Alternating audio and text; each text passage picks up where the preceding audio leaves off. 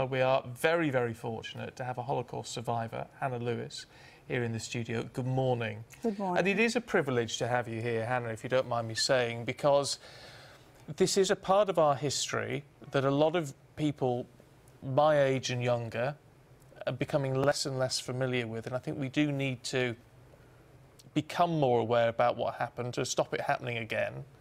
So can you tell us what your situation was, how you got caught up in the labour camps? Well, I was born in a very small town called Władava on the borders of the River Bug, and I think that probably the camps came quite late to us. My family were very established there and very happy and quite well known, quite well to do. I think we were probably rounded up. At first it became a ghetto because more and more refugees from big cities wanted to find comparative safety. So at that point our house began to fill up with other Jews looking for somewhere to live. And a ghetto was formed, and I actually have photos of my grandfather and my uncle in the ghetto. We were rounded up, I think it must have been 1943, and we walked to a camp, a forced labour camp called Adampol, which was probably, if you can call it lucky, luckier than being sent to Sobibor. I was actually born very close to Sobibor, and if you were sent to Sobibor, you had a very short term, 2 days at the most, to survive. Hannah, how old were you? At that point, I was born in 37, so I must have been 43, 6, 7.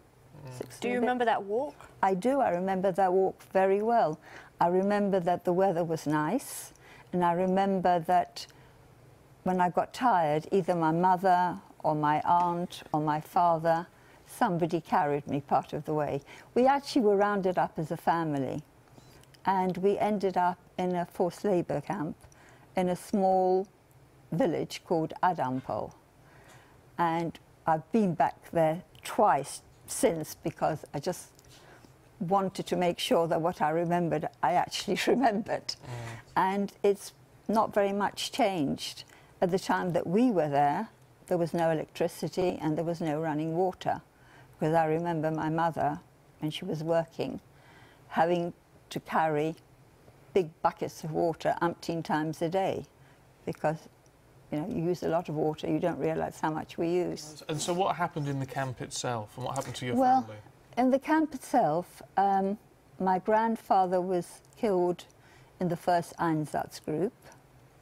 My father eventually managed to escape with his cousin and join the partisans, which was good.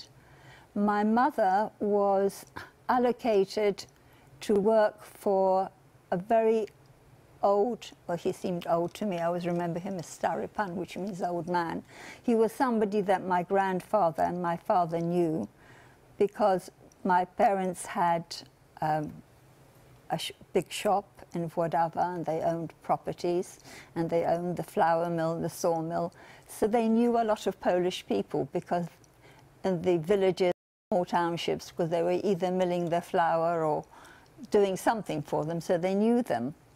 And when my grandfather heard, because there was no escape, that there was going to be a work camp there, or nobody really knew what a forced labour camp was, he and my father went to see this old man who was purported to be the sort of go-between between the Germans and the population, and asked him, he gave him whatever he could, and asked him, not for himself, he didn't know where we would be sent, but if we were sent there, would he do his best to protect his 2 grandchildren. I had one little cousin who was born deaf and mute, and the old man did his best. I don't think he had any power, but I think probably by 43, I think the war wasn't going quite as smoothly as they would have liked. And he was an old bachelor. He had a his niece and her family helping him run the farm, which was sort of his biggest farm.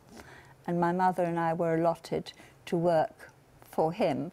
We still slept in the camp in what I can only describe as sheds with drawers. You sort of laid in, but all of that actually was okay as long as I was with my mother. And it was brutal. So it was just you and your mum at that time together? Well, only, yes. All the men, for some reason, had either escaped or been killed. And what happened in terms of, I mean, did your mother survive the camp? No. My mother survived till almost the end. She was always very calm and very capable. But towards the end of the war, we didn't know it was the end of the war, I got typhus, I think. I mean, typhus was rife because there was absolutely no hygiene or doctors. And my mother asked if we might spend one night in the kitchen because there was a big oven which gave heat, and we were allowed by the old man's niece to do this. So my mother made up the bed, and it was very, very cold, and we settled down for the night. And I was restless and she was restless, and sometime during the night there was a little tap tap on the back door window, and my mother sat up, listened, and it happened again. So she went to the window, and it was so frosty that she couldn't wipe it. So she opened the little window, and there on the doorstep was my father, who, as I said, had escaped and joined the partisans. And one of the things that partisans did would be to warn camps, if they could, or get a message that there was going to be an Einsatzgruppen. And that's what he was doing. Can you just explain what that is? An Einsatzgruppen were elite squads who would go to places and do executions. So they would line people up. They'd line you up by whatever they wanted you to. And the horror of that is we know it happened, and yet the horror is still very, very hard to perceive. Yeah. How important is it that we hear not only your story, but also look back at the films and the textbooks and the museums that there are and what have you, to actually understand that what happened, that this was human beings acting against human beings for no good reason, well, to make sure that this cannot happen again? I think what happened was an extraordinary crime because the Jews weren't at war with Hitler. I think that the cold-blooded extermination of a whole section of community was awful. I think it has to be education. I mean, I'm very involved with the Holocaust Educational Trust, and I go into schools and universities and banks and all sorts of places. And sometimes I'm quite taken aback at how little knowledge they have. So if it is taught in schools now, but I think it's very difficult in 3 sessions or 4 sessions to get what led up to it, what happened, and the awful atrocities. Was your mother then taken away by the ISA? No, well, what happened is they were having this, there was this roundup, and my father said to my mother that she should come with him.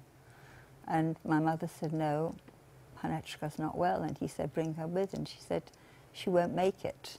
And whether it was the searchlight or whether it was a patrol or whatever, my father obviously disappeared. And my mother and I just stayed there. And very early in the morning, there were the usual sounds. There are sounds that are somehow relevant with what they did. And we just laid there. And then, I don't know how long this was, but there was a whack on the door. And my mother, who was very calm always, got on her knees, gave me a huge hug and a kiss, and then very calmly, without hurrying, went to the door, opened it and closed it behind her. And I just waited for her to come back. I thought she was bound to come back. But the noise continued and she didn't come back. So I opened the door and I stood on the steps and I saw them marshalling them all to this well that she always drew water from. And we always made eye contact, but we didn't this particular time. And I was just deciding whether I should go and take a hand when somebody barked out an order. They were all lined up by the well and they started to shoot. And I saw her fall and I saw the blood on the snow, and I knew in that one moment why she wasn't looking, and I knew I could not scream or do anything.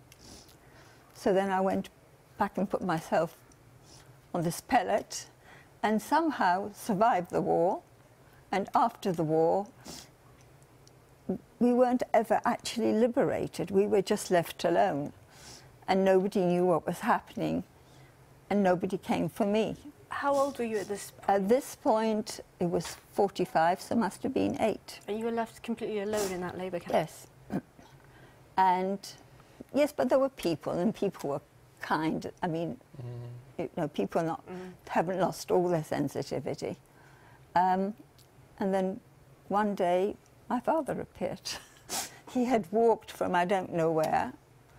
He was dirty and skinny, but he was my father.